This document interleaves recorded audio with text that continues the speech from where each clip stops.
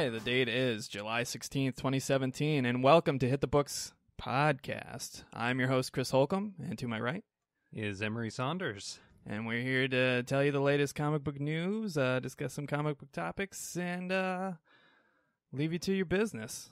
And hopefully you'll come back. Hopefully you enjoy it. Always come back for more, because there's plenty more where this came from.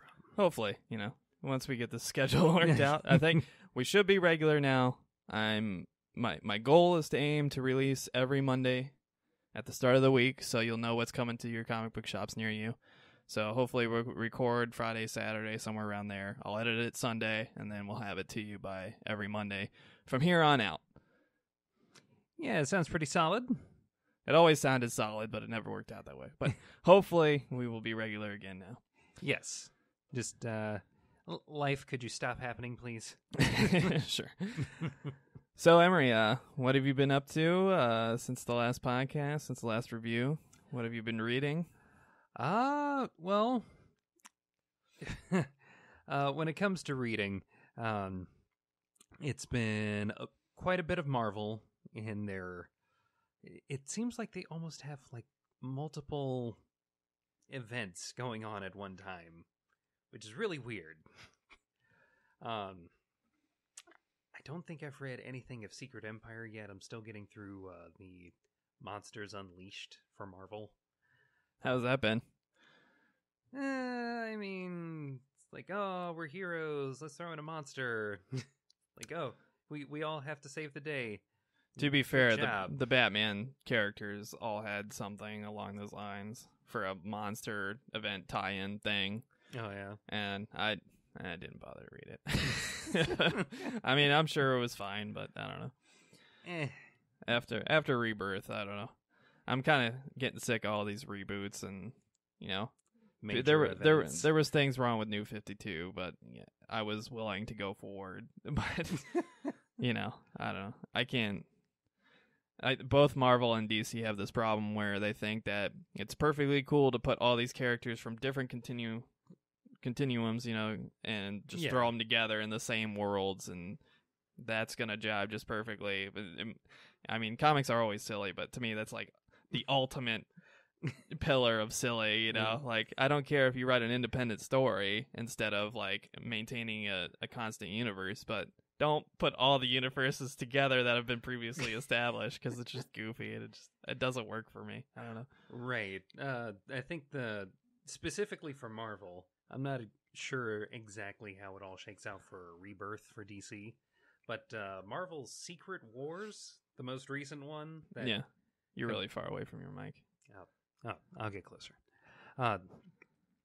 The Secret Wars, they, for some reason, thought it was a good idea to, as a way of getting all of these characters together, let's just destroy both of the major universes and kind of smash them all together, and in a weird way kind of separate them until we're ready to make them all one world. Sure. It was just weird. Yeah, for DC, what they did is they had this big major event where these, basically gods of, Darkseid and, forget his name off the top of my head. I'm just having a brain fart. It's been that kind of day for me. Yeah.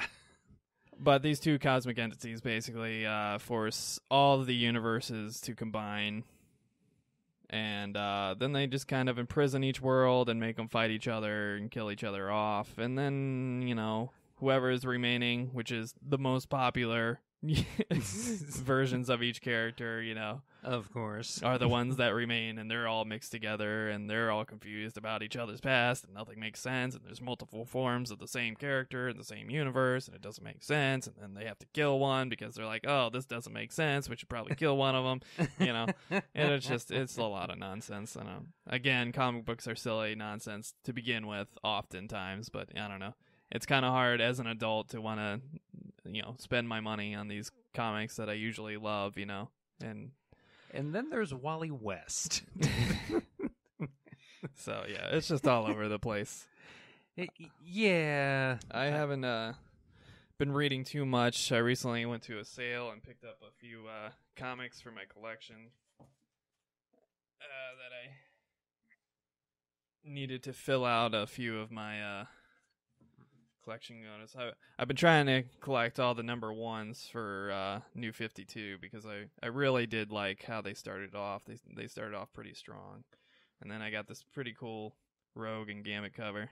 I might give it to you. I don't know if you want it. I'll totally take it. I just thought it was really cool. I don't know. I'd probably frame it, but maybe I'll give it to you. And then I got another one. I'm trying to get this Spider-Man Black Cat collection.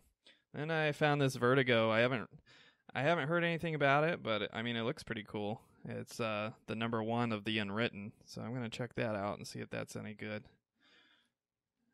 And then another part of my Nightwing collection that I'm trying to finish out. Part 1 and 6 of the Year 1 collection for Nightwing. Wasn't particularly great, but I'm a big Nightwing nerd, so of course I gotta go for him.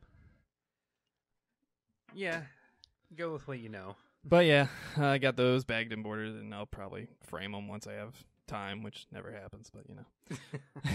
I have a lot of framed, like you saw, I used to have the wall, and people that are familiar with our past a year ago when I had that house, I had everything framed and hung up and stuff, so I'll probably do that again in some form at some point. It's just really hard to nail into brick.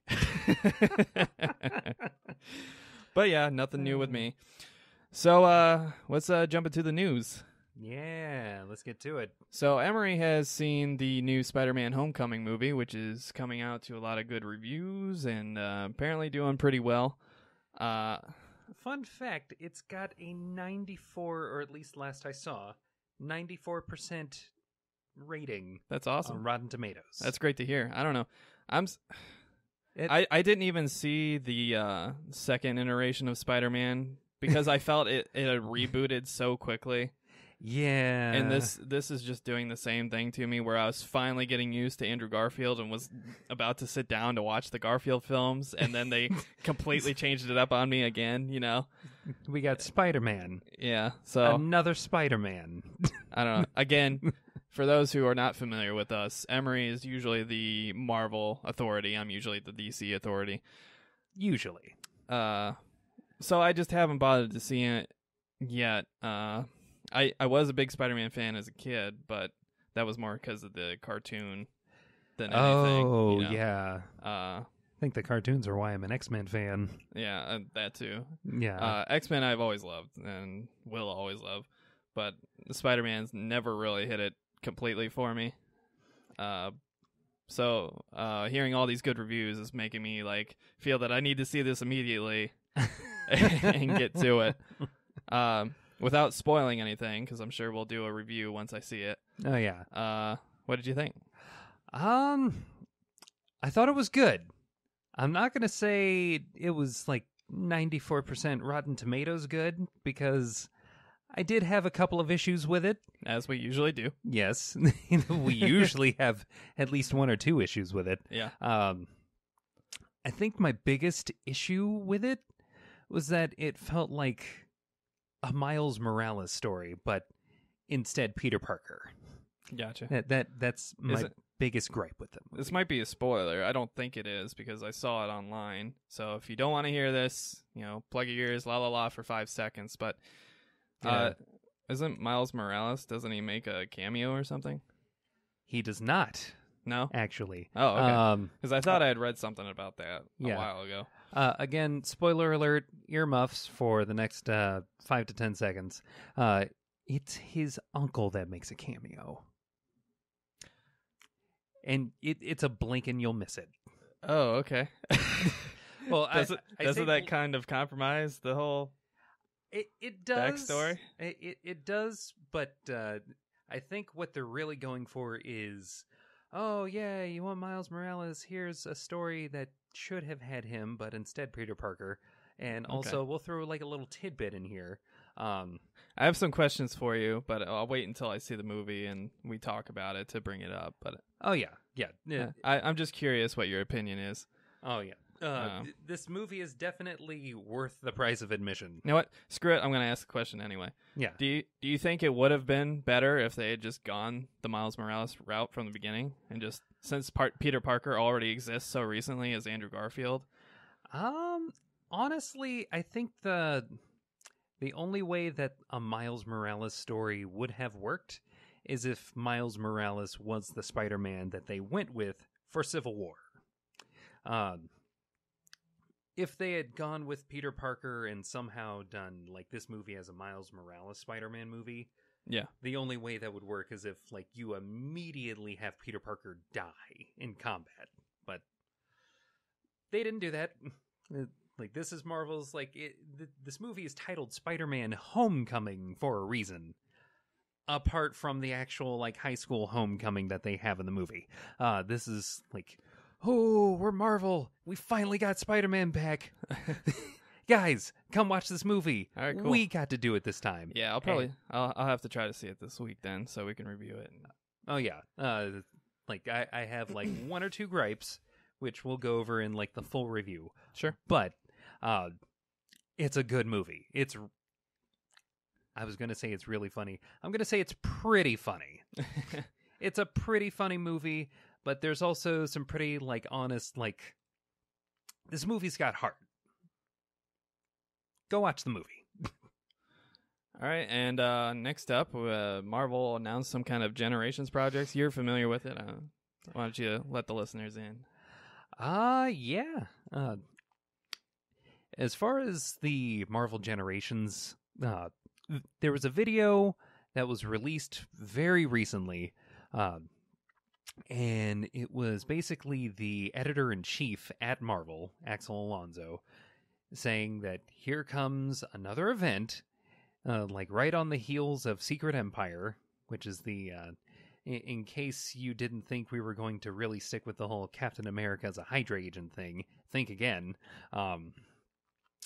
Right on the heels of that event, we're setting up basically an event that says, as far as these legacy characters like Miles Morales, Spider-Man, Kamala Khan, Ms. Marvel, Riri Williams, Iron Man, what have you. This is an event that basically says, for any of you who have issues with these characters existing, you better suck it up because they're here to stay. And we're going to have stories that incorporate them as well as the characters or the versions of those characters that you still know and love. How that exactly is going to work, I have no idea. As it stands right now, it's really a shame when the writers, at least the current writers, are being completely outshined by the artists. And I don't know how they're doing that because the artists are barely being given anything to work with given the level of writing that's been submitted for these comic books. I'm going to... So you're not too happy with how Marvel has been handling business recently? At least in the writing department. Yeah, the writing needs to shape up. Like, Marvel has had some of the best writing in the past couple decades, but within the last year to 2 years, I don't know what's going on. It's just been like the level, or like the, what's the word I'm looking for? The quality. Yeah, that's the word. The quality of writing has gone downhill. If you want a prime example of that, read the series titled America. You'll see what I'm talking about. America. America. Whoa. Don't bring that song up here. That song is too good for that comic book series. It's too good. To give you guys an idea of how bonkers this is, and mind you, I have nothing wrong. I have nothing against this type of character being introduced, as long as it's written well. But the title that I was just referring to, America, the title character, America Chavez, a and this is going to sound funny saying it out loud, a Latina lesbian from a different dimension who always wins. Like, literally, like, part of her backstory is that she comes from a all-women utopia where she's basically never had to struggle in her life. And to top all that, she has powers that are basically, in a word, convenient. So she goes from a world where she is the majority and it is convenient and there isn't any kind of issue, right, to our world, yet she still doesn't struggle in any way, shape, or form, or have any kind of... Nah. Oh, okay. Nah. She's just, like, no matter what the situation I is, thought there was going to be a nice point to coming from this, female lesbian utopia like, into a world that is not as tolerant of such things. Right. And then apparently it doesn't matter, which is great. Sometimes apparently the Marvel Universe has evolved past prejudice. And the X-Men are no longer relevant. Oh, this poor writing is killing me inside. Nice reference. All right, next on the list, continuing with the Marvel stuff, the Disney Expo shows the first footage of Avengers Infinity War. Nobody has leaked the video yet, which is surprising because usually the stuff is leaked immediately. At least I haven't been able to find it, but people have been describing it, and from what they describe, there's scenes of all the Avengers, including, Doctor Strange and Spider-Man and Tony Stark and grizzled-looking Captain America and Black Panther and the Thor crashing into apparently the Guardians of the Galaxy ship in space somewhere and apparently befriending them.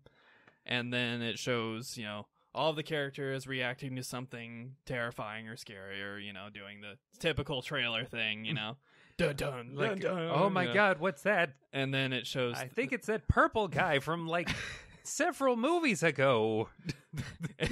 Is it the dark purple guy or is it the light purple guy? Yeah, That's how you know which universe it's from. I'm sorry, I don't see shades of purple, sir. It's all, general purple to me. Sure. How rude of me. But apparently at the end, the big wow moment is Thanos has the gauntlet and he uses it to grab a moon or something or pull a moon closer to the planet, whatever planet they're on. And apparently Earth is being attacked and all these other things. So apparently there's a lot going on, as you would expect from Infinity War. Oh, yeah. And of course it's coming in 2 parts, so I am guessing that the first part is going to be, oh, we are royally fucked. Everybody is fucked. Everybody is dead. Fuck this. It had better be that. And then the second movie will probably be, okay, we're not totally fucked. We found some hope in something, And we found a loophole in how the gauntlet works. Yeah, probably some new character is going to appear and save their butt. Adam Warlock, I'm guessing. Yeah, that's usually how it goes. So it's oh, Thanos showed up. Where's Adam Warlock? Yeah. He's the guy for this. So I'm guessing it's going to be something along those lines. But it's cool that footage is coming out. I mean, the movie's due next year? Yeah, 2018. It should be, I think that's May 2015? Not 2015, 2018. It should be after Black Panther. Yeah, I think Black Panther is this year, right? Yeah. No, Black Panther is early next year. Okay, so this year we May have 4th, Thor 2018 Ragnarok. for Infinity War. Yeah. And then Black Panther.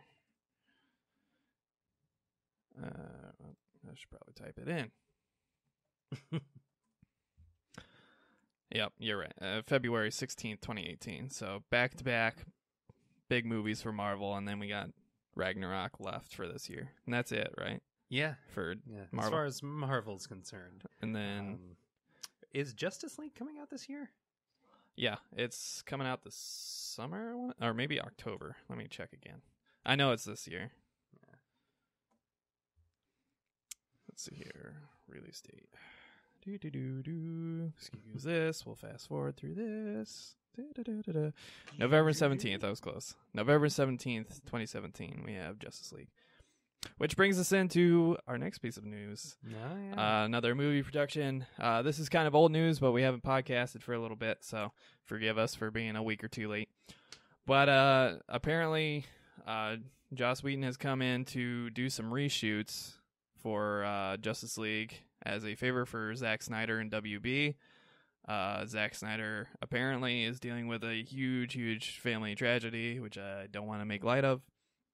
Apparently, one of his kids, his daughter, committed suicide, and I don't know. My heart goes out to him. As much as I criticize his movies, and we do criticize his movies. Yes, we do. He's still a human being, and to have to deal with something that horrible is pretty painful to hear, and I really hope the best for him. Yeah, my heart goes out to him. Yeah, and good on WB Studios for allowing him to back off from the movie and take care of his family, Yeah. instead of trying to pressure him into a situation where he's already in a bad place, Yeah. And yeah. Definitely good on WB for prioritizing his family first. Yeah, so shout out to him. If you want, send your support to him. I genuinely hope his family and his other children and wife and ex-wife and everybody come out of this, Yeah. healthy and awake and hopefully appreciating each other a little bit more, going forward. Yeah, definitely. And another kind of tragic piece of news, Stanley's wife has passed. They were together for an outrageously long amount of time. Yeah. And the story behind their getting together is kind of funny. It is really funny. Stanley apparently just kind of charmed the pants off her while she was, I don't know if she was married or getting married to another man, and they went to, I want to say, Las Vegas, because for some reason they could get a divorce easier there. Got divorced and then got married and have been together ever since. So Stanley has credited her for, several times for being a big inspiration and for him pursuing superhero comics and eventually coming up with the characters he did. So hopefully, if you're listening, Stan, you're doing all right, and we hope to see you very much dealing with this however you need to, and hopefully the community has been nothing but supportive to you. No, yeah, I think I've it was like shortly after she had passed, he had already done basically a press conference, like remembering. He very candidly and he seemed very upbeat during that interview / press conference that he was doing, like remembering his wife. Oh my God, it was incredible. But yeah, they were together almost 70 years. Joan Lee. Joan, that's right. Rest in peace. Sleep easy. Yeah. I don't mean to be greedy, but I hope your husband doesn't join you anytime soon. Because Stanley is a national treasure, and I will fight anybody who says otherwise. Oh, damn right. All right. And our last piece of news. Apparently, Hulu is trying to produce a Lock and Key series. Lock and Key, which I think could be pretty good. I've only read a few issues of Lock and Key, but from what I did read, it was pretty awesome. I still have several issues sitting up in my bagged and boarded in my boxes upstairs. My backlog. Again, I still need to finish Future's End and finish the last few issues of Batman Eternal and all that nonsense that was happening years ago. Right. Let alone what's going on now. But apparently they're having some production trouble. They just lost the director. They had the director from Doctor Strange coming on to do the series. Is that right? But for whatever reason, maybe scheduling issues or conflicts or something, he has dropped out. So it's not looking too good from the start. This could be nothing. It could end up going into production on the same schedule and having no issues, but, who knows?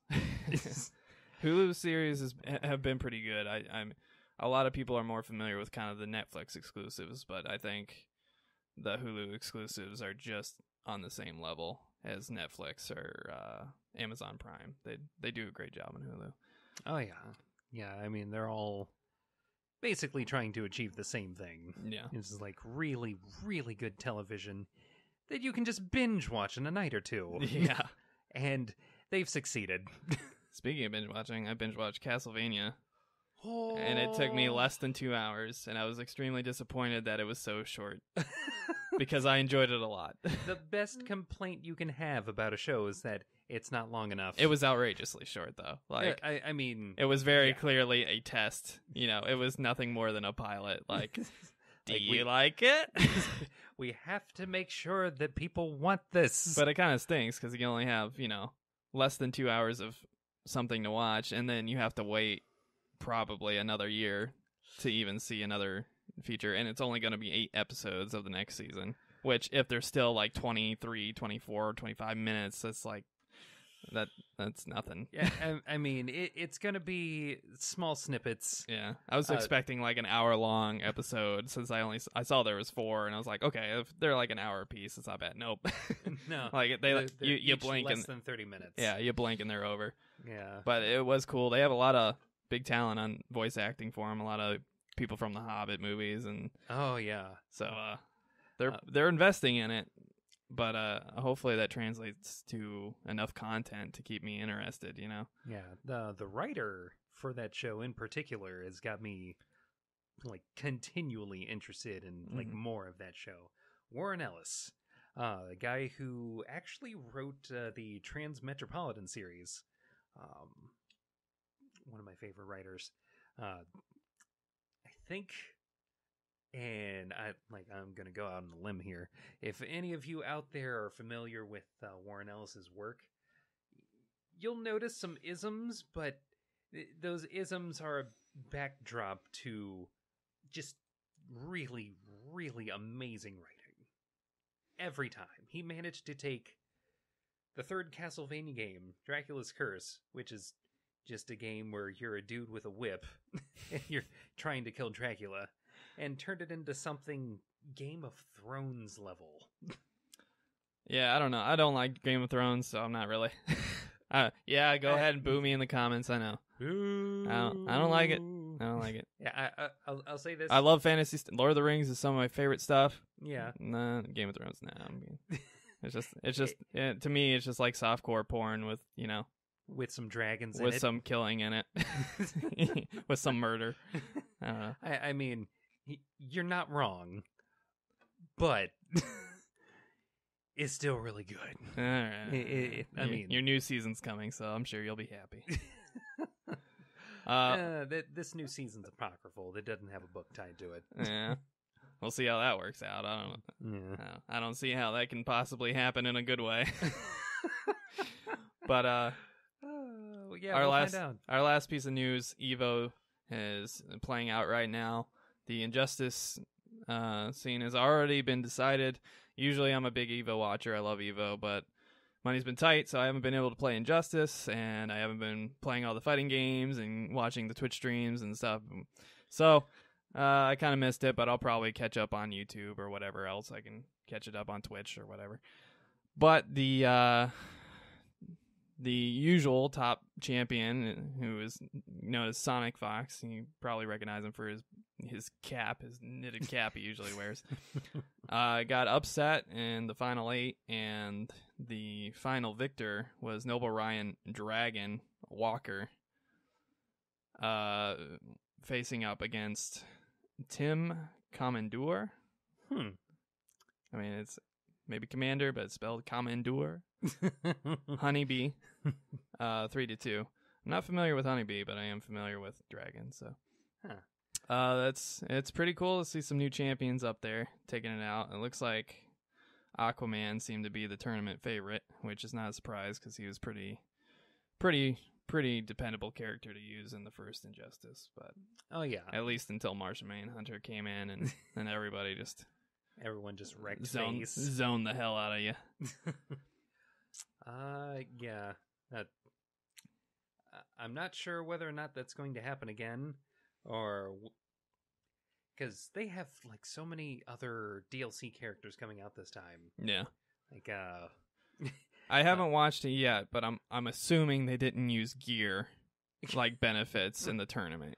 If they did, I would be very, very disappointed. But the gear I think only has benefits if you're doing like the single player like multiverse thing. yeah, I mean the tournament's all local though to reduce lag and stuff. So Yeah. they probably could have if they wanted to, but I don't. Unless they uploaded their saves or something, I don't know how they would do that. Oh, yeah. Hopefully that was not the case. I prefer pure skill battle. Yeah, I'd say for the sake of fairness, they probably went base gear the entire time. Yeah. So, congrats to you, Dragon, and shout out to you, Honeybee, for getting second place and doing well in the tournament. Hopefully, Injustice 2 returns next year. Yeah, it's got a lot of potential. I mean, there's a lot of people, particularly Street Fighter fans, that just try to shit on everything that is, NetherRealm related. But I love the MKE fighters and the new ones, and I love the Injustice fighters. I think they're extremely good. From what I hear, there's actually quite a few people who jumped ship. Really? Because like Street Fighter V was so like beginner friendly. Yeah. Like the and level of play. I've heard they've like so dumbed down. I've heard the newest Marvel vs. Capcom has had some issues as well. I don't think it's out yet, but I've heard people are not big fans of it so far. Yeah, there's quite a few reasons for that we could spend all day talking about. I'm not a big fan of the tag team, kind of chaotic fighters, but I can see it. Definitely respect the people that play those games because they play it at such a high level, Yeah. But we'll see what happens going forward. I think NetherRealm has been on the upswing though for the past 5 or 6 years. All right, well that concludes all our news. So we'll get to the new releases at your local comic book stores. Digital is great, but your local comic book stores provide a community that you just can't replicate. And when you have those physical copies in your hand, there's nothing else like it. It's just like holding a physical book versus, reading a book on your phone or something. It's just, they don't match up. There's certain things about turning that page and like having the full 2-page spread that just hits you in a way that I think device and digital just doesn't have. Yeah, if you want to scroll through your comics, I'm not going to shame you for it, but please support your local comic book shop. So yeah, but definitely if especially if you can find somebody that you really like as far as ownership and employees and stuff. Here in Columbus, Ohio, we're very fortunate that we have several very good comic stores, all of them very, very great people, very good people working for them. Laughing Ogre, World's Greatest Comics, Pack Rat Comics, Comic Town. Comic Town's good. Yeah, they always have good sales over there. Oh yeah.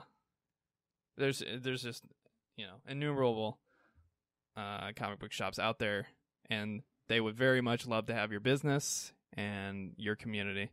And every time you have another person in that store, it just makes it feel more like home. So please support your local comic book shops if you can, when you can. And without further ado, here's your new releases. Oh no. Computer troubles. All right, from Marvel, we have all new Guardians of the Galaxy number 6. We have America, that you were alluding to earlier, number 5. Astonishing X-Men number 1. We have Captain America and the Avengers. We have Daredevil number 24. We have Daredevil Kills the Marvel Universe again, number 2. Wait, Daredevil kills the Marvel Universe? Oh, excuse me, Deadpool. I misnomer there. I was about to say. I just read Daredevil. My brain didn't. Like I said, it's been a long day. Oh yeah. Please forgive me.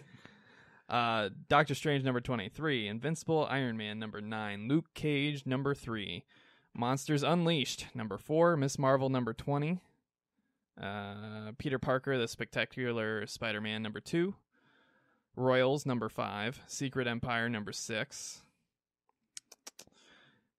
Secret Empire Brave New World number 4, Spider-Man 2099 number 25, Star Wars Darth Maul number 5, Star Wars Poe Dameron number 17, The Amazing Spider-Man Renew Your Vows number 9, The Mighty Thor number 21, shout out from your phone for Spider-Man there.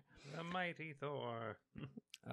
Thor Ragnarok Prelude number 2, I'm guessing that's a movie tie-in.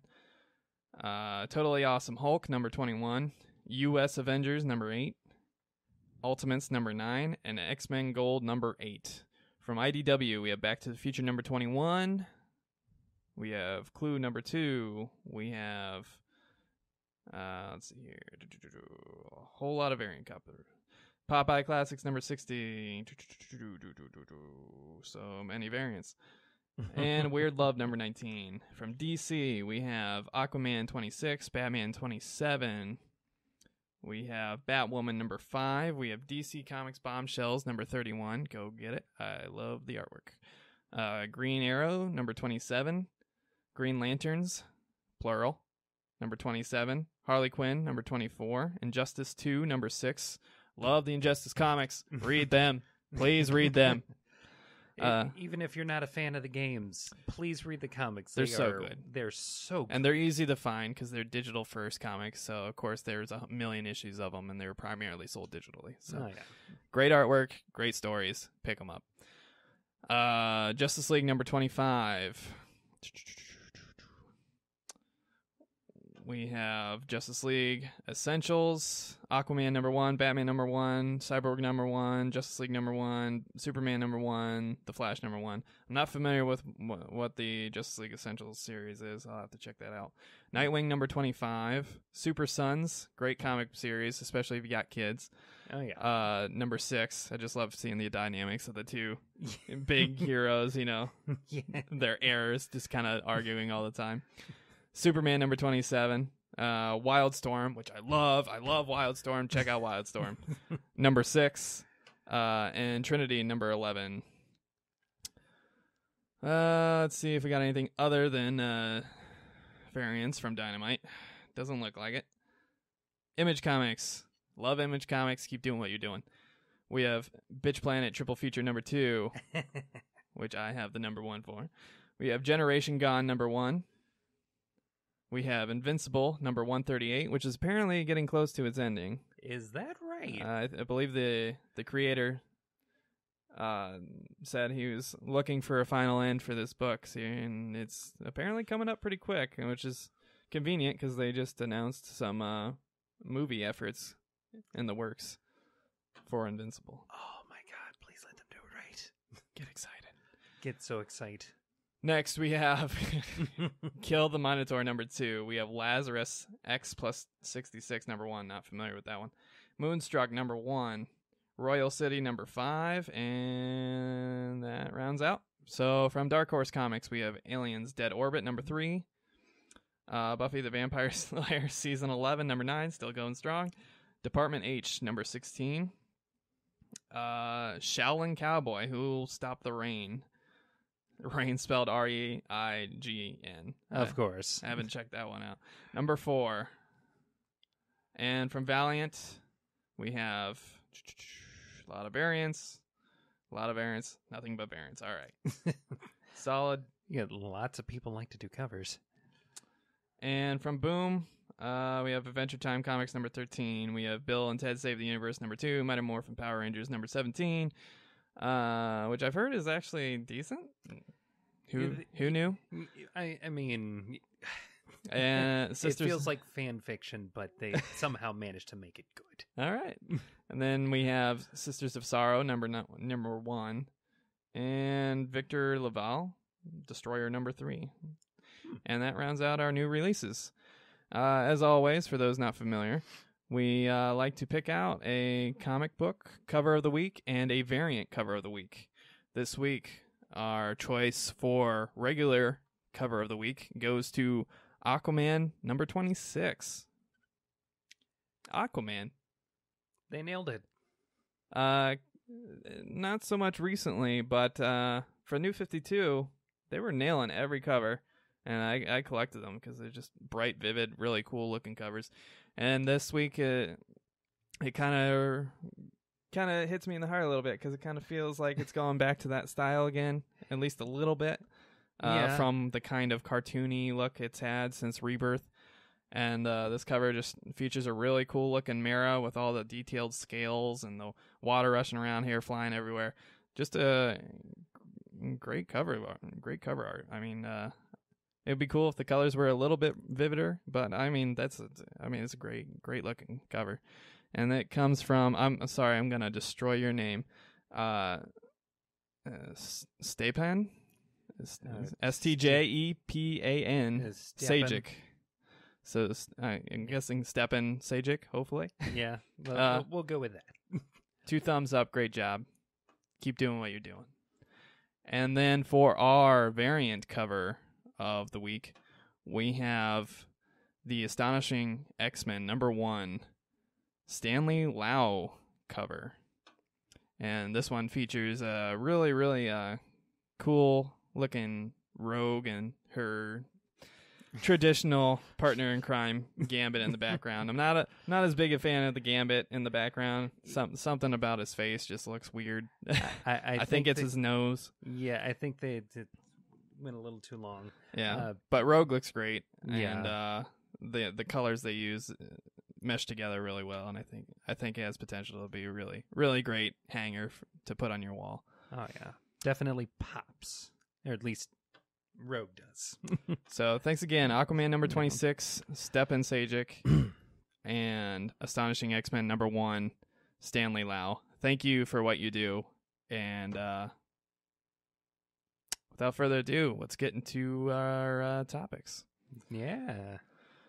So for those of you not familiar with Hit the Books podcast, we usually bring a topic to the table for each of us, and if we have a guest, our guest, and discuss it out and see where we land on things. See if maybe we change each other's minds, or maybe introduce each other to new ideas or something else. Yeah. Without further ado, Emery, what is your topic? My topic actually has to do with one of the things that I mentioned earlier, which was the video released by Marvel titled Marvel Generations. And I think the topic that I'm going to discuss because of that video is the concept of legacy characters. Specifically, legacy characters like Miles Morales, or Kamala Khan, or Riri Williams, or what's the other one? Amadeus Cho, actually, which it's really weird that they did that to Amadeus Cho, since Amadeus Cho's been around for a while. This isn't a character that they just came up with to say, oh, we're going to make the Hulk, but like Asian and still have all of his mental faculties. Mm-hmm. This is a character that had his own thing going for a while, and then just, like they just sidelined him into just being another Hulk, which is weird. It's always weird when they do something like that. Like I could understand, like one of the characters that was a Hulk for like a while was the character Rick Jones. This is a guy who was actually partially responsible for Bruce Banner becoming the Hulk, because in the original comics, he was the one who was pushed out of the way. I've been having so much trouble keeping up with all the Hulks. I mean, just their color there's coded. red Hulk, blue Hulk, black Hulk, purple Hulk, girl gray Hulk. Yeah, it's just yeah. It's just way too much, man. It's a lot to keep track of. I mean, and now we have Peter Parker Spider-Man, Miles Morales Spider-Man. We have Silk, who I forget the real name of. We have Spider-Gwen as well. Not to be confused with Gwen Poole. because we have to have a version of everything. A Gwen version of everything. Yeah. Which is fine specifically for the Gwenpool part, because that Gwen is not Gwen Stacy last I checked. Okay. This is just... I have not read it. I actually own the number 1, number 2 up again in my collection. Yeah. Bagged and boarded. Was going to frame it because I like the art. I had no interest in reading it, but I should probably read it before I hang it up. I don't know. I'll give it a shot and see if I like it. I'm sure it's fine. But I'd say give Gwenpool a shot. my backlog is so huge. You Yeah. fans, if you're a regular comic collector, you know what I'm talking about. It just accumulates and you never catch up, which will become a topic that I'll speak to later. Oh, yeah. Topic for another time. So But, go ahead. Sorry to interrupt you. Oh, no, you're good. But yeah, what has been commonly referred to on the internet as SJW or social justice warrior characters, where we have an Afghani, like by blood, but totally like New York raised new Ms. Marvel, Kamala Khan, which I'm fine with. Or actually, I think, as I'm going to say for most of these characters, I'd be more fine with that character if they tried to be their own character. And that's the thing that's been kind of worrying me about Marvel lately. Is Just throwing the same monikers onto different variations of the same character. Right. For example, Miss Marvel, but we don't know which Miss Marvel we're referring to. Right. Spider-Man. It's supposed 600 Spider-Man and Right. woman, you know.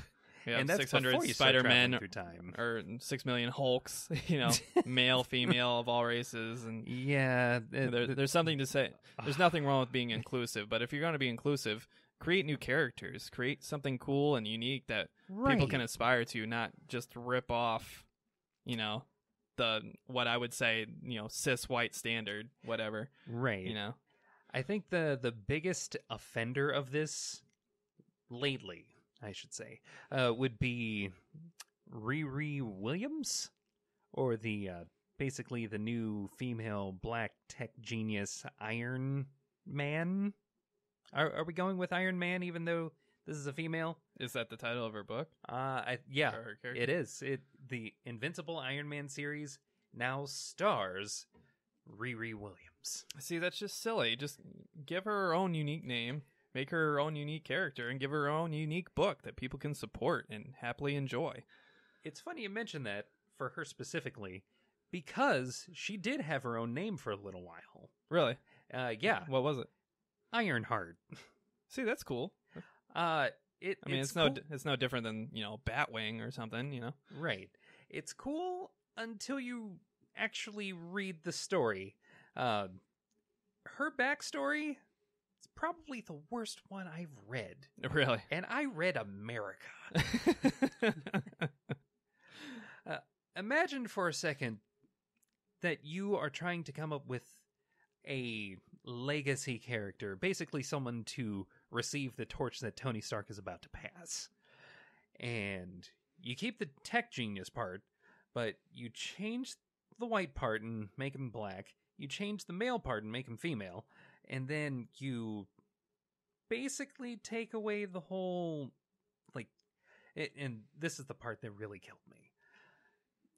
Iron Man became Iron Man because he was basically a weapons, he was a merchant of death who ended up getting captured by his own customers, basically. Mm-hmm. He was captured, he had to find his own way out, and his finding his own way out was creating an Iron Man suit.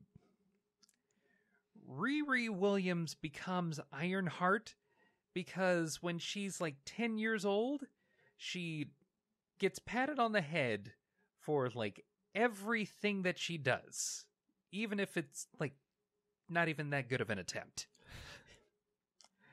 But here's the thing, she gets pissed at that. Oh no, it's the trophy mantra. Yeah. Trophy for everybody mantra. Yeah.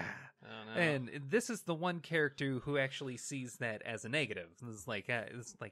She literally says to her, and I'm paraphrasing a little bit, Sure. like, I need for you to oppress me so that I can, aspire to do something great. It's like, but you're good. You're good at things. And she's like, still, oppress me. Say something. And haphazardly, her teacher says, okay, fine. You'll never be as good as Tony Stark.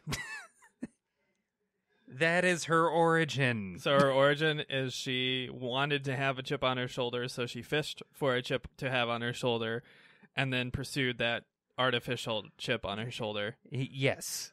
Yes. And aspired to be exactly like the character. By aspire, I should correct you in saying she basically stole tech and made her own suit from it. Even better. Fucking better. So we're right? taking the female black version of Iron Man and making it so she couldn't create her own, but she had to steal it. Oh. There's a problem, Marvel. This is a villain origin story, not a hero origin story. And I think that's a big problem with a lot of these things. I think for, the kind of more casual comic fan that may not, pick up these books and actually read them, right. They say, oh, what's the problem? We're just being more inclusive. They're just being more inclusive. Well, you read these things in the context, and there's not even a good context for them. In this case, apparently, from what you're telling me, it's kind of an insulting, kind of racist context. It's reverse racism. It's like... I mean, it's not even reverse racism. It's, taking the black version of Iron Man and saying, well, you had to be a thief to get it. You couldn't just be brilliant, Well, here's the way that it's reverse. Instead of saying, like, oh, you had to do that, oh, that's so dumb, they continue to pat her on the fucking head. Okay. Oh, great. It's like, let's applaud her for trying? What the fuck? All right, just to play devil's advocate for a moment, what would you propose as the solution? How do you introduce new, interesting, diverse characters without them being kind of pushed out of the way by the popularity of established characters, and without using their monikers? For example, Bat whatever or Iron whatever. Right. I think the thing that I would do for that is, and I'm gonna take an example, pre-existing example. Sure. So the current ghostwriter that has comics being written, it's Robbie Reyes, which, if any of you have seen Agents of S.H.I.E.L.D., that's the ghostwriter that you're acquainted with, even though there were others that came up before Johnny Blaze. But with that character, what I would do is, instead of, at least for like the first 6 issues, instead of like just giving him the name outright, I would basically not give him a name. Give him maybe similar powers, maybe tweak some of it. Actually, the way that they tweaked it in like his introduction run was actually really cool. But yeah, make him different. Or, like we keep saying, you could just make a completely original character. Or even brush off characters that are original that just haven't been used. Haven't seen the light of day. A good writer, right. really take over them. For example, I always bring this up, Static Shock. Shock is the shit. Static is the shit. Give him, New 52, give them credit. They made him a book and tried to pursue it, but the writing team wasn't great. The art team wasn't that great. I'm sure they're great in their own right, but there was just so many books they were trying to push. I'm sure they were rushing through everything. Even Mr. Terrific. Mr. Terrific is a cool book and a cool character, but his name's kind of goofy, so no one wants to pick up his book, Right. And he's never really featured in the animated stuff. So I think like just those 2 examples alone are just 2 awesome characters that could add diversity to the kind of, whitewashed, standard of the past without kind of, shoving a Batman something on them, or shoving a Spider-Man something on them, or shoving an Iron Man something on them, or you know, without making them a ripoff of another character, without kind of shoehorning characters in or killing off established beloved characters to replace them with Black Captain America, you know. Yeah, there's actually so there's ways to do it that not only will be critically accepted, but would be probably appreciated more by your comic fans. Oh, yeah. Yeah, definitely. That's the thing that I think the publishers, or maybe specifically the editor-in-chief at Marvel, he's gotten it wrong. His idea, or at least this is what's been communicated through all of the titles that have been released under his supervision, his idea so far has been to basically put out the same title character, but change the character a bit. So Captain Marvel, Ms. Marvel,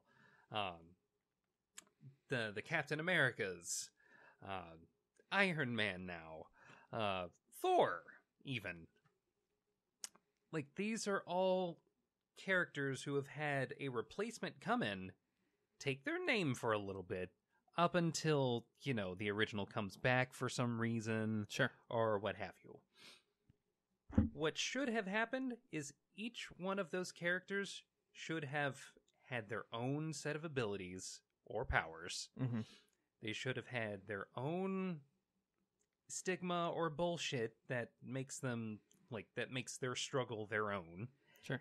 And, again, just original fucking characters. It's like, we already had a girl Thor. Her name is Valkyrie. Mm-hmm. We already had a Black Iron Man. His name is War Machine. Yep. We've already had a Hispanic Spider-Man. His name is Spider-Man 2099.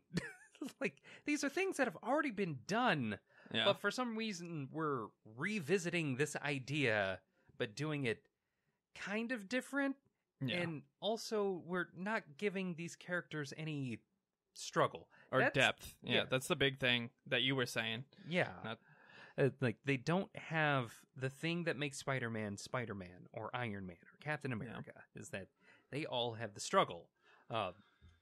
Iron Man is struggling with being a good dude after the fact that he was, like, one of the worst dudes ever. Mm-hmm. Spider-Man is struggling with making ends meet because he's, like, perma-poor. Like, he will never have money until, you know, they let him out of high school. One day. Yeah. One day. Captain America always has the issue of being out of touch. Out of date, out of touch, a little too honest for his own good. Out of time. Yeah. It's like he comes from a different time. And Thor has the issue of humility. Like, his biggest issue has always been, I am the mighty Thor, and I am a god. But now I'm Donald Blake, and I'm kind of immortal. So, yeah, now I get it. Now I get why you people are so feeble. Yeah. For sure. And you're right. I think with a lot of these characters, there is kind of a handout. Hey, look at this character who's kind of a new character, but not really a new character, but they're a different race, like, or they're a different, gender, they're, but different their name sexual is preference. Spider-Man. Yeah. So buy the title, and because you like Spider-Man, right? And they're the best and the strongest and the smartest, and they've never had any struggle or issue or complaints. And wait, oh crap. I think we figured out that they need the struggle and the complaint. But I mean, I will give some credit to some that are done very well. I want to say his name's Simon Baz. It's been a while since I read the Green Lantern stuff. But for Simon Baz, they made him a Middle Eastern guy who lived in Dearborn, Michigan. Got framed for kind of lived in a crappy part of Cartown. For those familiar with the Detroit area, and got framed for a crime that he didn't commit, and particularly one that might tie him to terrorism, a bomb in a van that was rigged to blow that Yeah. he could not stop driving, kind of a speed issue. Yeah, a speed type of thing. Yeah, But, the unfortunate perk of being born a Muslim Yeah. in the United States. But, I mean, they did him pretty well, and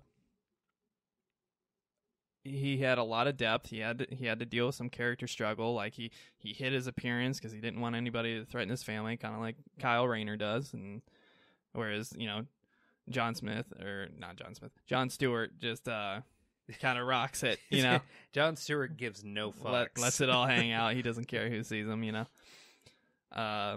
and it's cool because it gives him a little bit of a dynamic, but then you still have the issue of, well, he's a Green Lantern, and they're all Green Lanterns, and then they introduce the female Green Lantern from another universe, and now we have, 6 Green Lanterns from Earth? The only reason that works for Green Lanterns is because that's a police force. Yeah. Basically, They recruit people. Yeah. Anyone can join, especially if you're from Earth. So here's an idea. I think it would be a hard sell for comic companies, just because it might rub some people the wrong way. But I think what a cool idea would be is to kind of just take a year. I mean, you're already trying to fill every year with these stupid events. Yeah. Stop doing events. Just take a year, and this could be just one series, or it could be like a whole new line. Create some new characters, say 10 years in the future. That's not too far. So the world's pretty similar, but there's maybe some little advancements here or there, whatever. Make it like 10, 20 years in the future. Make it so that the current beloved characters, are from, the 70s or the 80s, and that was their heyday, and they're kind of aging out of the job, or some of them are dying or whatever.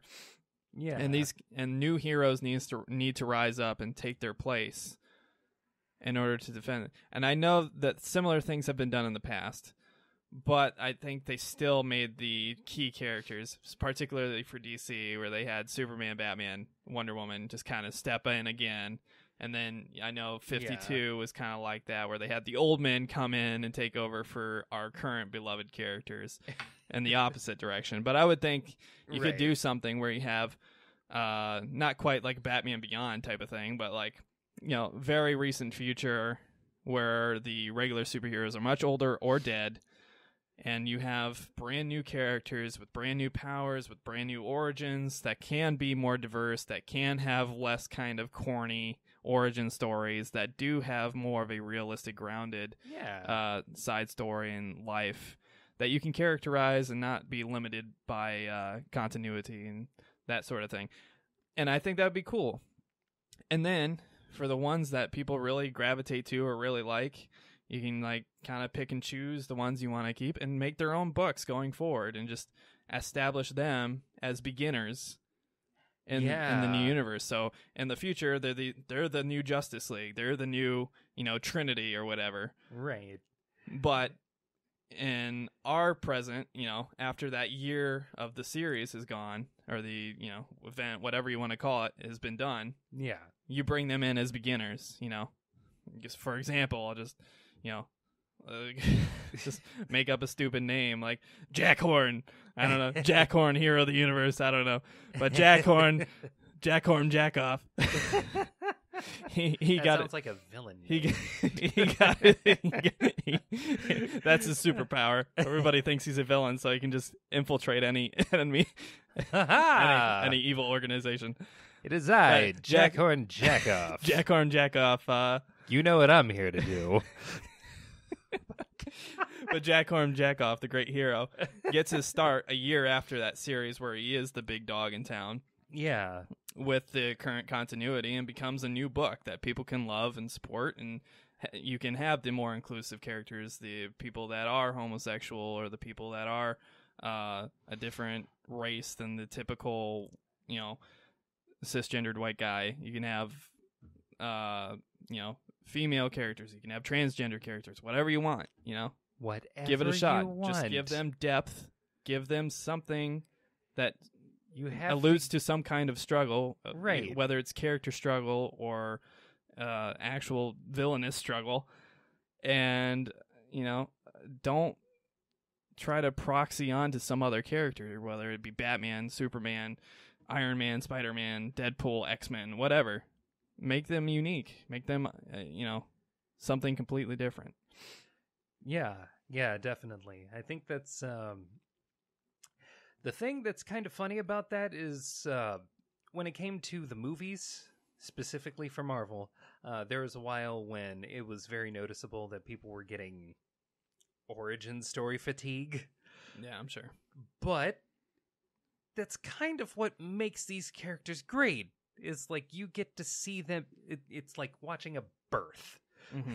It's like there's this thing that happens. Like for Batman, it's like he watches his parents die in the movies for like the 12th time. Yeah, and to Snyder's credit, I think he did a pretty good job with the Batman origin, parents dying thing. It's basically the opening credits. Yeah, it's and like people know the story, but he did impressively abridged the hell out of that part. Yeah, and he did it in a way that was very artsy fartsy and very cool, and it kept your interest, and it wasn't like, oh, not this again, because it was Right. so short, it passed you by, and it was visually cool to look at, and it sent the message.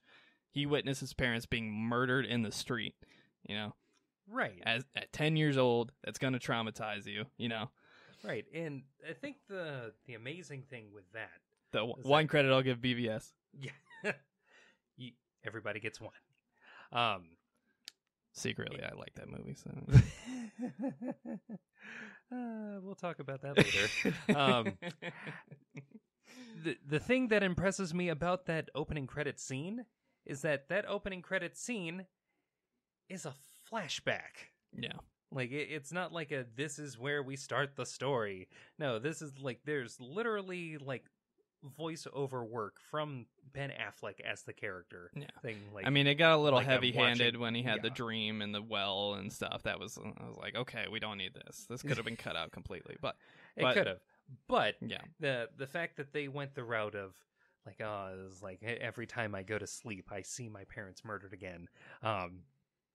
That as a thing, I think would, and still, like with the upcoming Batman movie, I don't know how soon that's coming out, but with that movie upcoming, there's potential there. yeah, There's potential there to make that like moment not just like a thing that happened in the past, but that's a thing that, unfortunately, due to his obsessive nature, he relives that every time he goes to sleep. yeah. And I mean, that obsessive nature shows through his character in every other way, whether it's his Yeah. detective work or whatever. He's constantly. You bump into your mic. Yeah, a little bit. Sorry, he's not blind, folks. He hurt his eyes, so Yep. he's wearing some glasses to cover his eyes a little bit. That's why I had this here. But yeah, you're totally right. I think origin stories, at least some aspect of them, need to be there to give the characters a little bit more depth, a little bit, I don't know, a little bit more insight into their character. Well, I think we covered the topic pretty good. Oh yeah, yeah. Long story short, TLDR. Please stop being lazy. Stop being Create- lazy. Create new characters and then give them the proper support, whether it's the writer, the artist, the cover artists, I'm gonna say it's the writer. and give them the longevity. People aren't gonna be picking up these books that they've never heard of. After 2, 3, 4 months. 4 issues, 5 issues in. Right. Give them a year, 2 years to be established. Maybe put them in some kind of animated show or movie or something. Give them some kind of outlet to be recognized and seen and heard. Right. At the end of the day, make these characters worth it. That's what we want. And they won't have to depend on those monikers of Batman, Spider-Man, whatever else, Right. All right. Topic 2. Thanks for bringing that. Of course. My topic kind of relates to it. How can comic book stores and the comic book industry as a whole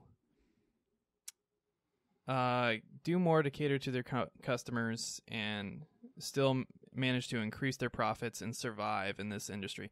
We live in an age where everything is coming digitally, and whether it's your MP3s off iTunes or your videos through streaming services, your video games are even starting to become more of a streaming service than a physical purchase. Yeah. Books are read on Kindles and computer screens now, you know. I do think there's a little bit of reverting back to physical media because people are getting a little... Overscreened. A little overscreened, yeah, getting those, you know, tension headaches from looking at bright blue screens all day, you know. Oh, yeah. But you see it with vinyl. You see it with visible, physical book collections. You see it with physical, like, Blu-ray purchases and stuff. Blu-ray is still going strong, even though digital clearly rules the medium. And with video games, you have your collector's editions and stuff. Oh, yeah. And displays that come with them and stuff like that. So there is a little bit of a resurgence for physical media, but I think most people would probably agree that digital media is going to be the media of the future, and physical media is probably going to struggle a little bit here on out. And for comics in general, comics have always kind of had a niche nature to them, while people definitely, you know, consume the cartoons and the video games and you know, the movies. The comics themselves are usually excluded to kind of a more urban, you know, city environment where you do have a comic book store nearby that you can go to. And even then, just because of space, because of how fragile they are, because of how short they are compared to their cost, it's hard for people to get into comics, even though the comics themselves, I think, have a much better content than the movies, video games, and other forms of media really provide. So I have a few ideas. No, yeah. I think the biggest problem is the size of the comics themselves. They're what do you mean by the size? How many pages, how long it takes to get through a comic. Okay. I mean, if it's great to have great art, but if your comic is almost exclusively art and not as much writing and dialogue and narration, you can flip through even the thickest of new comics, you know, and 10, 15 minutes. Have it still feel empty. Yeah, and still see that, have an appreciation for the art, you know. Yeah. And then on the opposite spectrum, you know, you can have all the narration you want, but then it just makes the comic just so boring. It's more like a book. Usually it's kind of contrived. It's like seeing a movie that has no content but a ton of filler, you know. And even then, it's still, you know, 25, 30 minutes to get through and really appreciate, depending on how quick or slow you read, you know. I think that's the major problem, and I understand, especially when your companies are producing this many comics and how much time it takes to create the artwork. Oh, yeah. I mean, those artists, they work their butts off, you know, whether it's the penciler, the color artist, you know, the ink artist, you know, all that stuff just takes so much time, even with the digital assistants these days. Yeah. Like there are teams. Yeah. There are like individual teams Sure. that handle each and every single issue of comic books any person has ever purchased. Absolutely. Yeah. I think one thing they could do is, instead of releasing a ton of different issues of comics every single week, where you have all these issues with production costs, where you have all these issues with actual physical outlets trying to carry all these, you know, extra issues that don't get sold for whatever reason or get damaged or whatever else. Yeah. I think what the companies could do is release them much less frequently, but stagger them. So you have, say, you have the equivalent of, say, half a year's run of a Batman series. And so you have 2 Batman series. You have All-Star like right now they have All-Star Batman and regular Batman. Yeah. And then Detective Comics, if you want to include that. So still have the yearly series, but release them staggered monthly. Yeah. And just have, like, this month is going to be Batman Superman, Wonder Woman, and you're gonna get each of these weeks is gonna be 6 issues of whatever, and then the next month is 6 issues of, you know, Aquaman, Nightwing, and Justice League, you know, whatever else, something along those lines.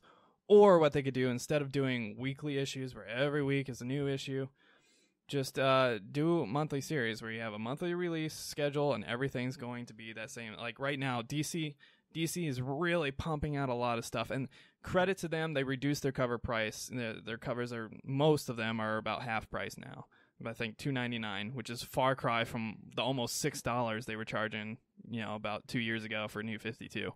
Oh yeah. So that's a huge props to DC. I'm glad they did it, because it does take that pain, that sting a little bit. Because you got to think, if you're buying on average like 10 comics a week, 5 to 10 comics a week, and they're all $4 or $5, that adds up really, really quick. Yeah, especially if you're on a tight budget, you know. And you want to consume this media, and you love this media, and you want to frame and protect this media or whatever. Right. It's like that. It would be nice to be able to do that affordably, but unfortunately, there are some companies like Marvel where their printing has become a little weird, and like it's not even like the same type of paper that they're printing on anymore. Yeah, it's almost like magazine, like tearing paper. It's not good. Yeah. I'm not a fan of what Marvel's done. Yeah, it's really weird, the type of material that they've chosen to use. Yeah, it's not sturdy whatsoever. Yeah, but for some reason, like, they've continued to have their issues be like $5, or in some cases $6. Yeah, that's outrageous for, you know, something that's going to entertain you for 15, 20 minutes, and if the cover art's good, maybe you can hang it up, but probably not. Yeah. 99% of the time, that's not the case. It's like adding another bill to the other numerous amount of bills that we as adults have to deal with. I mean, even kids, like, you're going to go to your parents and beg for, you know, $100 a month so you can buy your comics. Like, there's no parent in the right mind would be like, all right, son, here, all right, daughter, take $100 plus whatever else I'm paying to feed you and clothe you and put a roof over your head and, you know, whatever else, and spend this exclusively on those expensive comic books. Yeah, and it really pushes kids, especially, out of comics, because they just can't afford it. You know, there's so many alternatives that are far cheaper. You know, whether it be television, whether it be streaming services, whether it be video games, where they can enjoy their comic book worlds without having to deal with the cost.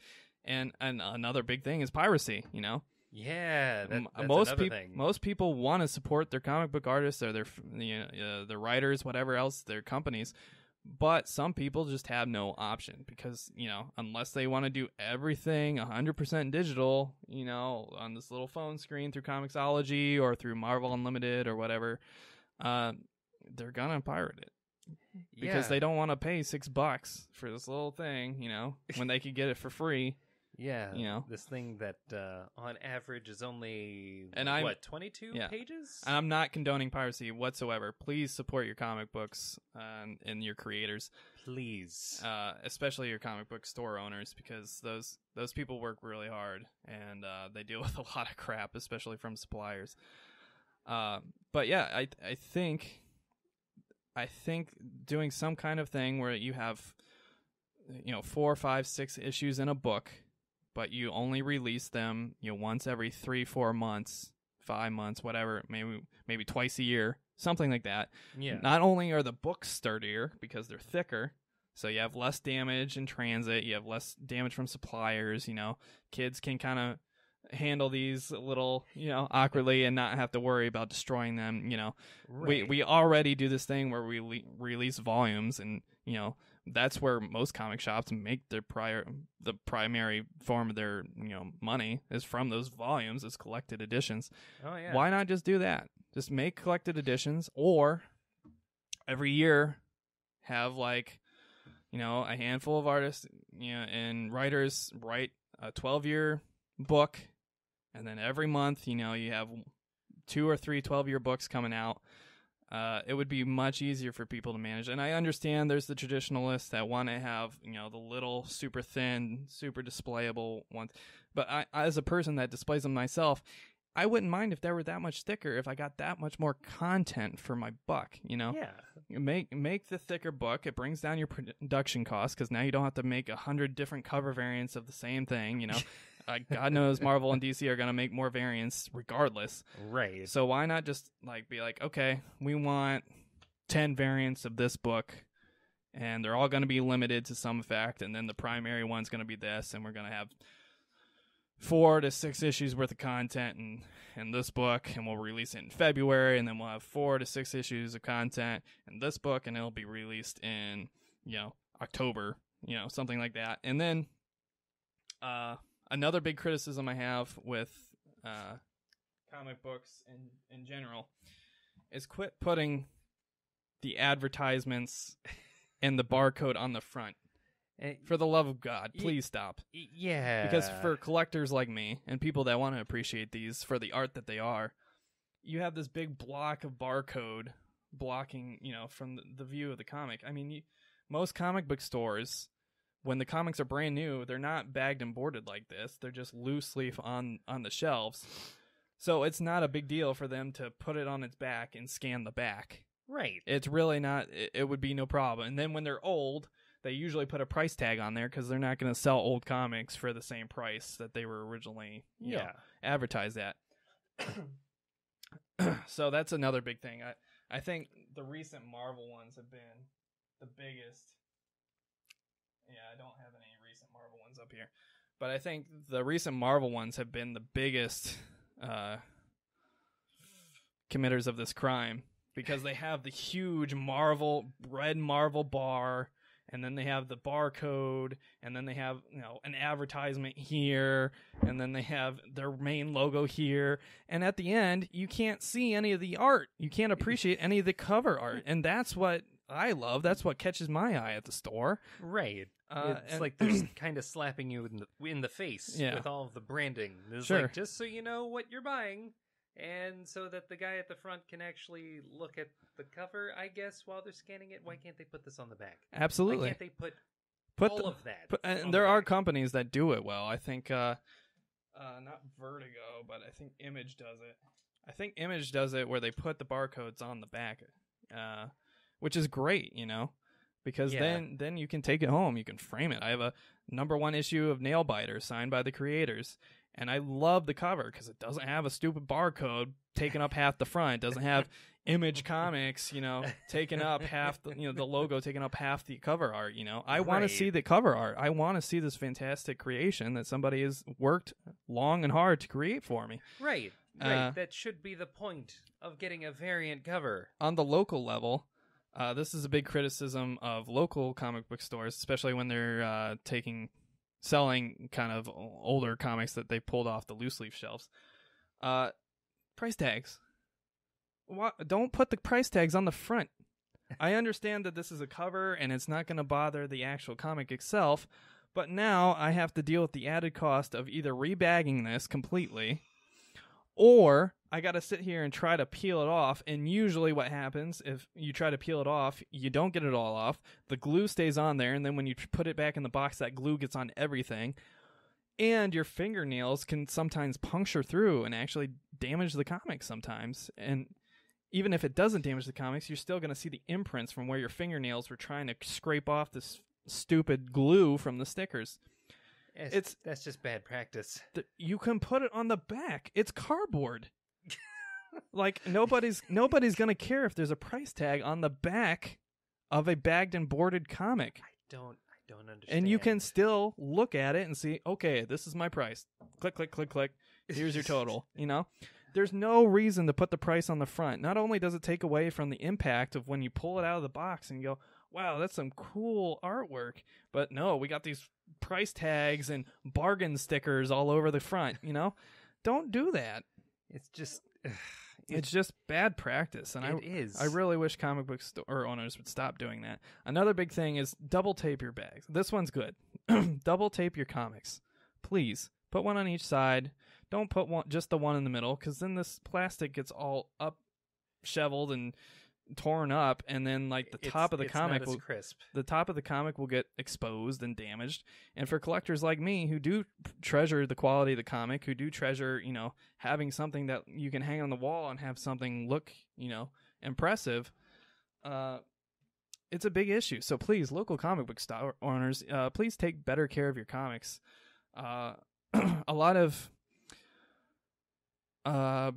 problems I see locally as well as with the loose leaf comics is sometimes the employees, they're just not paying attention. And when they get those comics, for people like me that really do look for quality, that are looking for ones that aren't torn, that don't have a bunch of like eraser smears on them or something, or, cardboard smearing on them or something, take care of these comics when you stock them. I understand you want to work fast, but it's a comic book store. Unless you're in New York City, you're probably not having that much business at the point that you're stocking the comics. Take your time, put them on the tray or the, whatever you display them on, the cardboard, the display panels, whatever, and do it properly. Don't bend all the corners, shoving them down in there because you want to fit more so you don't have to restock them in an hour. Just take your time. Don't be lazy. You will sell more. This is true from my experience. I go to 2 comic book stores primarily because they do take better quality care of their comics. For me, it's World's Greatest Comics and Laughing Ogre here in Columbus, Ohio. And not to dismiss the other ones. The other ones, some of them it's a location issue, but some of them it's genuinely they just don't take good care of the comics they store and they stock. And when I go looking for something, my only options are 3 issues of a damaged one and a variant cover I don't want, Yeah. So that's a big thing for me. I think one other thing is continuity. Events are fine. Events are great. And when they tie into other comics, it's cool to see those little cameos and see how they affect it. Like Night of the Owls with Batman was great. Death of the Family. What was it called? Future's End, Batman Eternal, all these different tie-ins that are pretty cool. Throne of Atlantis, again, I'm speaking for DC here because that's what I'm familiar with, but they're cool. It's great to have those tie-in comics, but number them. And in terms of events, for example, if you have a tie-in comic, Death of the Family, where you have Nightwing, Batman and Robin, Batman, Detective Comics, Catwoman, Batgirl, Batwoman, Batwing. That's even Batwing showed up. That's for Night of the Owls or Court of the Owls. Yeah, they included All-Star Western comics. There was an All-Star Western tie-in. Which, again, I don't have a problem with tie-ins. It's cool to see those side stories. Oh, my God. But please, number them in a way that people can read them in order. If issues 13, 14, 15, 16 of Batman is going to be the tie-in, but then only issue 17 and 18 of Catwoman is going to be the tie-in, where do those timelines sync? Because 2 issues of Catwoman, are they at the same time as the Batman ones or not? For people that are trying to get them, especially on backlog, you really don't know where these are put in the time. Like, I recently went back and tried to read all the tie-ins for Black Hand. What's the Green Lantern event? Darkest Night. Yeah, Blackest Night. Blackest Night. That's it. Yeah. I have pretty much all the issues, and it's great having the artwork and stuff. But as far as continuity goes, I have no idea where the tie-ins fit in the timeline. It's so difficult. Number them. So be like, issue 13, 14 of Batman are the first and second issues of the timeline. Then Nightwing 14 is the third issue of the timeline. And then Batman and Robin 15 is the, fourth comic of the timeline. And then Batman 15 is the 5th comic of the timeline. Yeah, this particular issue. Put some kind of event numbering in addition to the issue numbering. Yeah. So that fans can keep track. And Comixology, shout out to Comixology, they actually have a setting where you can read the comic and then it recommends the next one in the chronological order, which is awesome. I love that. God. But again, there's no physical alternative for this. Right. And when I want the physical copies, it really ruins the experience for me, not knowing what's going on and why things are out of place. And when I read things out of order, I spoil things for myself, Right. Things that could have been, a much bigger impact event. Yeah, there's that feeling where you're kind of lost. Mm-hmm. There's also the feeling where you're just trying to read the main story, and you feel like you have to do homework in order to get the whole experience. Absolutely, yeah. I mean, that was the biggest thing. I wanted to read the Civil War II comics. I wanted to see what was going on. But it's just so daunting going back and trying to figure out, okay, where do I start? Which tie-ins happened when? What's the timeline of this event, So that's the big issue, and probably my last improvement here. Well, maybe two. All right, this one's a small one. Comic book stores, please don't display your new comics in the windows where the sunlight is going to destroy the colors, and then have these faded, nasty-looking comics advertising your business. Sun bleaching is a thing. Don't let that happen. There's a place that's in the short north here in Columbus that sells comics, old comics, and they always do that. And it drives me crazy because they have comics that I would very much treasure and want to buy because they are good comics. They put them in their window to advertise, but then a day or two in the sunlight and they're destroyed. They're ruined. The cover is absolutely ruined. It just hurts. And it really does hurt my heart. This place will remain nameless, but if you're hearing this and you think it might be you, it's probably you. Yeah. So please don't do this.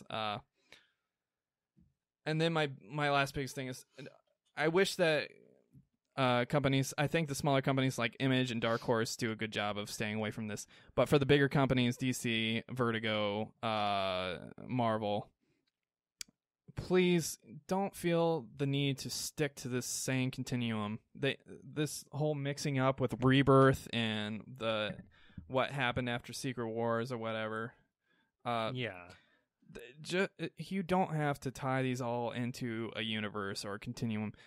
Please just allow your writers and your artists to come up with an original idea or a cool story for a character and create their own universe surrounding it if they want, or borrow a universe that is already in existence if they want to. And you can do whatever you want. Like I said, I want you to notate the order of the events. You could also notate, the world that these comics are in if you want to, or you can just create a new story. I would be much more interested in a storyline featuring a Superman or a Nightwing or a Batman and kind of a slightly different universe, than New 52 or Rebirth, than what they're doing with Rebirth right now, which is just mushing them all together and going, hey, we got the best of each world that you wanted and we killed off the ones you didn't like. There you go. And now nothing makes sense, and these characters all have interactions with each other that don't make sense. This is what you wanted, right? So it just reeks of desperation to me. Yeah. Like how they kind of adopted, let's make 1 million variants every month, So to the point where they're no longer special. Going back to the point that you just made, as far as not being so beholden to a continuity that your writing basically suffers. Sure. There's actually a really good, and this is from Marvel, I know, surprising. There is a really good example of how not being so beholden to that can actually give way to a really entertaining, great story. Gambit versus Deadpool, or Deadpool v. Gambit. I don't know which one came first in the order. Sure. I'm assuming alphabetical, so Deadpool v. Gambit. How about that? This was a story not tied to or beholden to any particular timeline. Mm-hmm. This is just a basic story. Spoiler alert. Deadpool runs into Gambit at some point.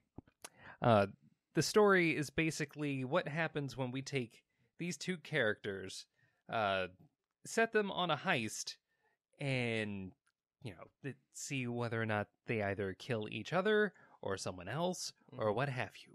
We're just gonna let the story go where it goes. And it's amazing.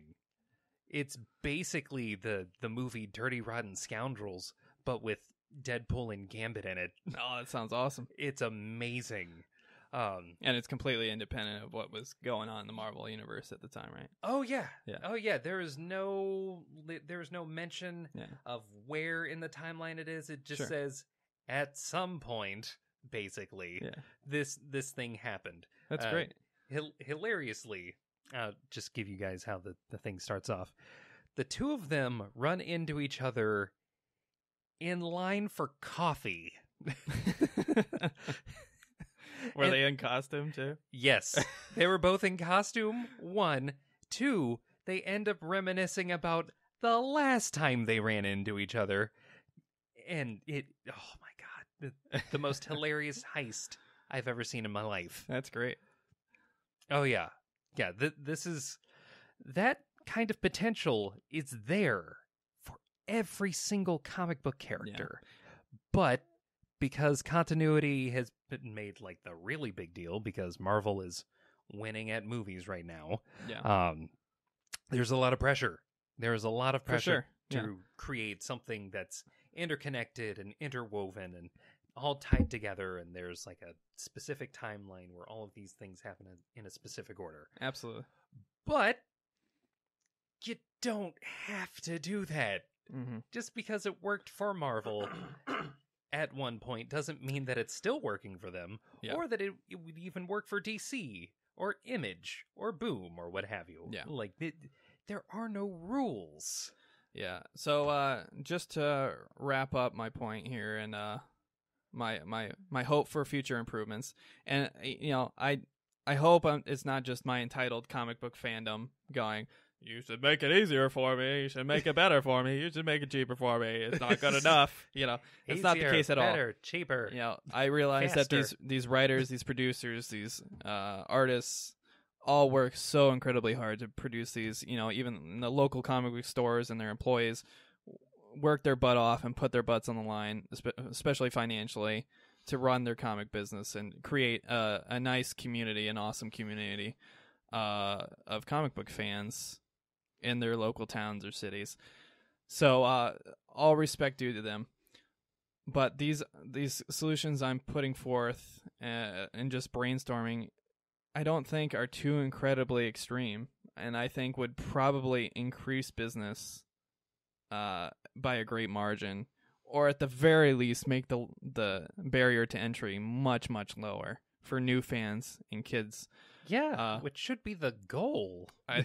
Either make your comics, significantly thicker with more content, and I don't mean overwork your staff to the point where everything is crap, the art is crap, the writing's crap, because they're trying to just get it out the door. Right. I mean, if it's thicker, you take more time. Yeah, take more time off in between, series or whatever, connected issues, or just release the whole year's entry or half a year entry or event together.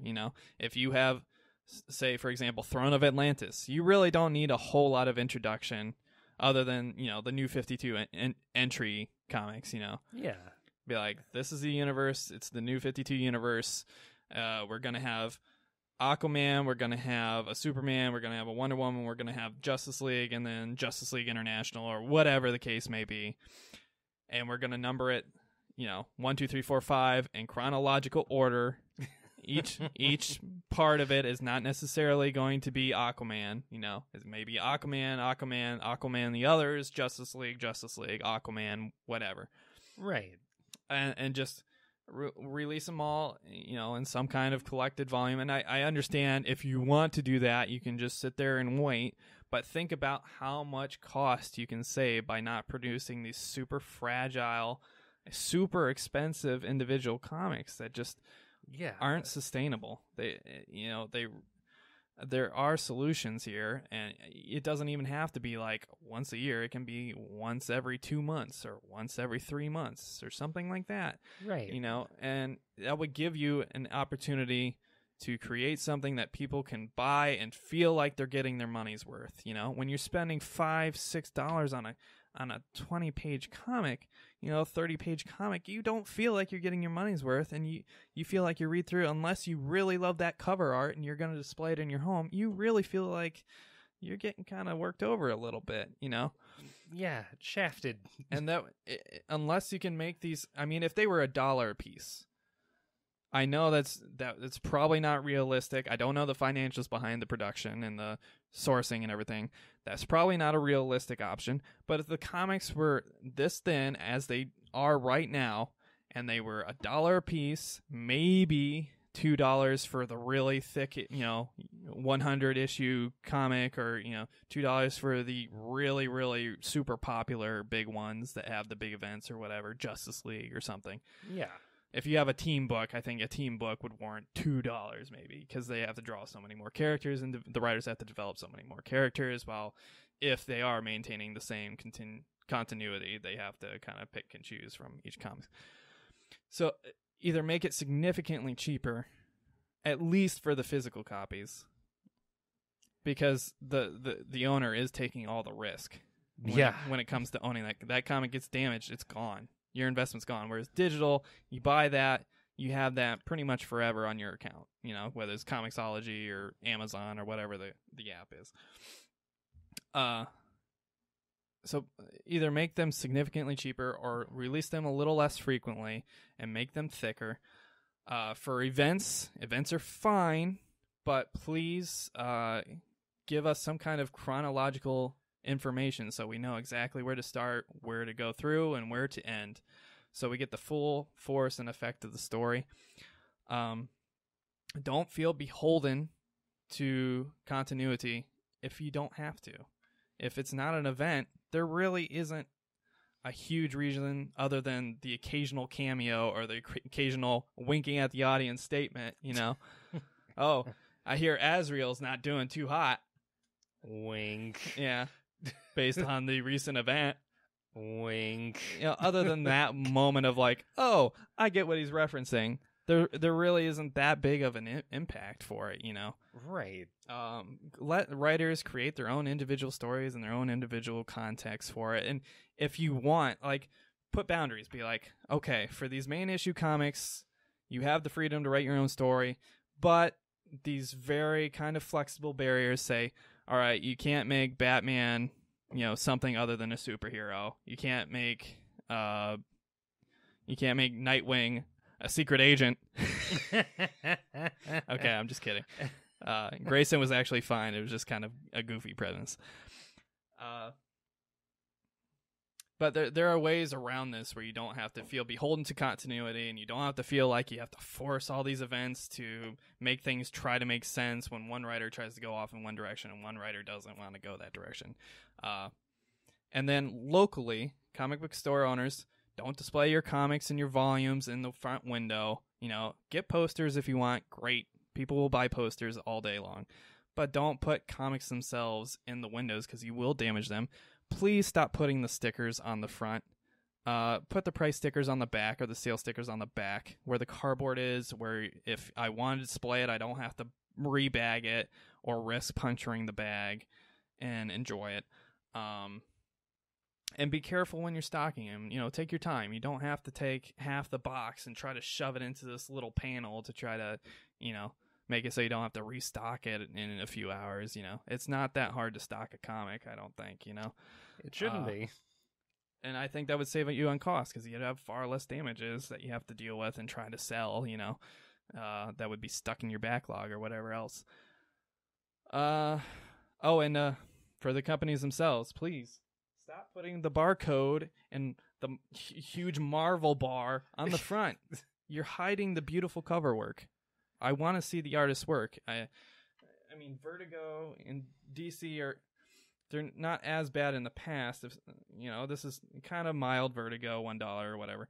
Kind of mild, barcode down here. And it's the same color, so it blends in all right.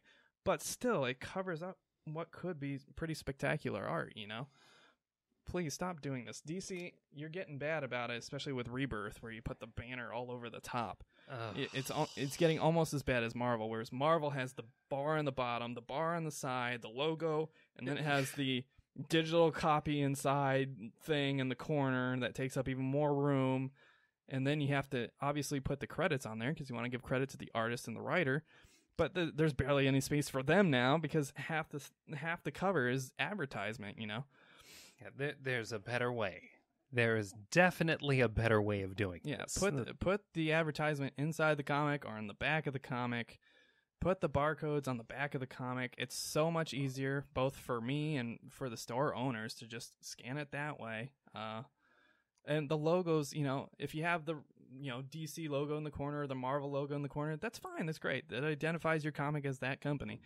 But don't put the big red bar, the big blue bar taking up, an eighth of the comic's cover. I can't see any. I want to see the artwork, Yeah, that's the point of getting a comic book, let alone a variant cover, is like you are there for that cover. The cover is usually what sells someone on buying a comic that they haven't bought before, as far as like any kind of series is concerned. For sure. I got maybe a little idea. We'll see how it works out. People watching this or listening to this on your podcast service, feel free to tweet at us at HTBVids on Twitter or visit our Facebook, hit the books, on Facebook, and send me ideas. What would you like to see your local comic book stores do to improve their business? What would you like the big companies to do to improve their marketability to you and to fans alike? How can we make this community better? How can we keep our mom and pop comic book shops, above water and support these local communities that, quite frankly, are kind of disappearing with the digital age? Yeah. And what can the comic book companies do to not just give us a bunch of fan service, but actually produce a better product? Yeah. And more sustainable product going forward. There's no doubt that the big money is in movies and video games and TV shows now. It's hard to deny that. But the comic book medium that forms it, these are the things that build the brick and mortar for what will be the foundation for those future movies, for those future video games, for those future artistic endeavors.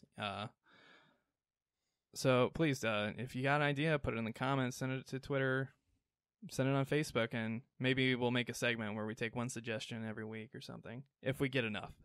Yeah. And we'll throw it out there and let people discuss it. Yeah. Also, on our Twitter or our Facebook page, if you have any idea as to how specifically the big companies,